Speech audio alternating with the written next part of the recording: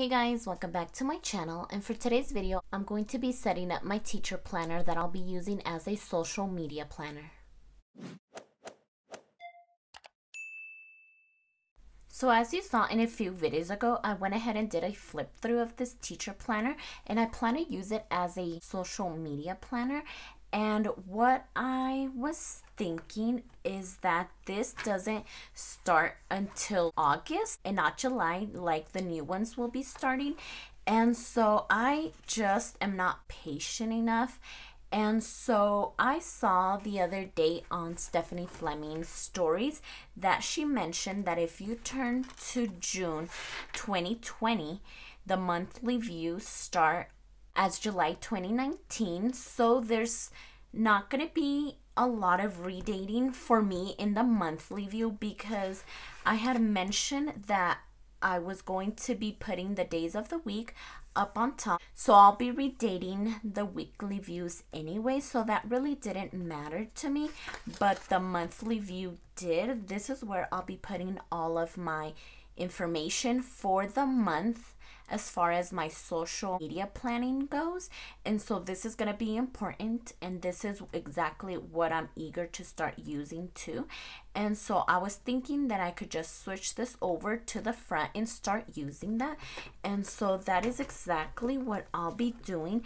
But I went ahead and picked out the silver metal disc, and I actually haven't used silver metal discs since I started planning, which was about a year ago. So it was nice to bring them back out. And I did purchase this snap-on cover as well, and I will be putting into this one. So let's go ahead and start by removing the front and the back, and this makes it easier for me to go ahead and switch the discs over. I know I've seen a lot of people open it and then start putting the disc, but for me this is a faster way of doing that. So I've been doing it like this for a while, and I find that it's the easiest.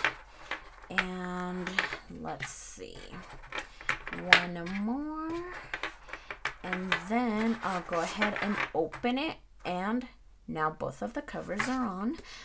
So now what I want to do is take out June and transfer it over to the beginning.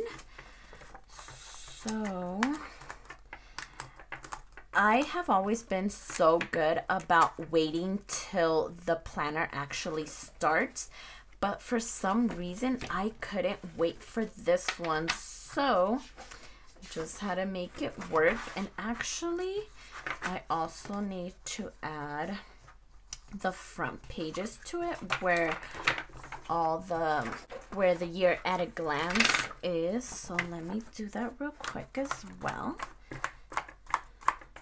There we go. So then we have the academic calendar, and then this right here for the important dates, and then we'll start July and June of 2020. So let me go ahead and transfer all of the other months.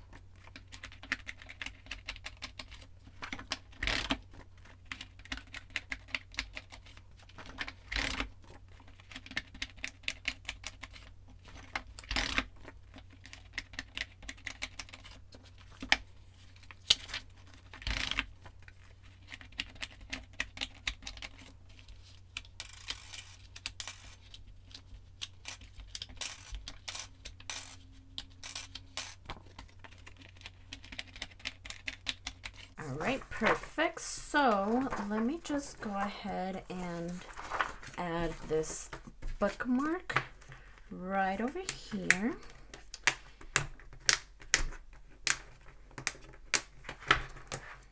All right, and also what I want to do is add the snap-on cover as well.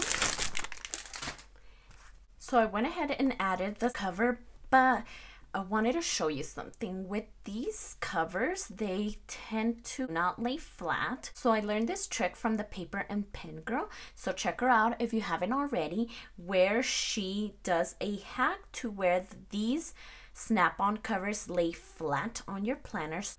And I went ahead and did it to my mini already. So see, this one's not bouncing back at me and it just lays there flat. It doesn't open and it just lays there flat. And so I wanted to show you as well, just in case you didn't know this hack. And so let me go ahead and take this off. I had just put it in to show you, but let me take it off and I'll be right back. Okay, so I went ahead and took them off, and the reason these don't lay flat is because of the design of the punch itself. So what you want to do is grab your hole punch just like this, and you want to line it up to the very edge of where that curve is, and you want to go ahead and punch it. There we go. So then it gives you that rounded punch, not the mushroom type that the Happy Planner has. So it gives you that round punch. And then what you also want to do is widen the slit right there. And so you just want to widen it the slightest bit. You don't want to cut too much off, just because then it won't be able to grip, and that is exactly what you want to do to the rest of them. So let me go ahead and show you one more time, and then I can get to it. And so you want to line it up to the very edge of that shape and punch it. And then you want to make the slit a little tiny bit wider. There, and it cuts very easily. You're not struggling with it.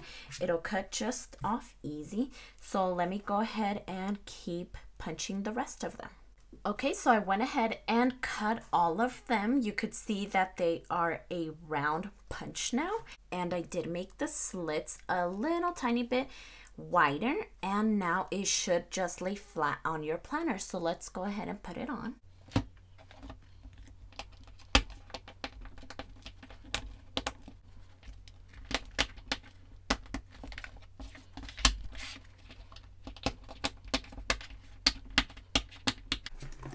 Perfect. So let's see. And do you see it doesn't swing back, and it just lays flat. It's not swinging back. It just lays there flat, just like in my mini. Nothing is bouncing back at me. So yeah, make sure you're following the Paper and Pen Girl. And I had to try it for myself, and that is why I tried it on my mini first. And of course, now that I have the classic as well, I had to try it out. So I love that. And as you can see, June of 2020 is now up at the front, and I can start using it once July starts, which is in a couple of weeks. Like, I cannot believe we are in July already. And so I can go ahead and use this. And since I'm going to be switching out the days of the week to up here, I wasn't really too worried about this anyway. But if you were to use it like this, then you'd be all set, because July 1st is on a Monday. So you would just have to change the June up here on the pages and on the monthly as well to say July 2019. But for me, it's not a big deal. So the way I was thinking of probably covering these up on the side is to just use sticker paper. I am excited to get this started now that I have set it up and I'm good to go, and I'm just ready to dive into this layout and see if it works for me as a social media planner. So if you like this video, please consider subscribing, and don't forget to check me over on Instagram at stephanyhappilyplans, and I'll see you next time.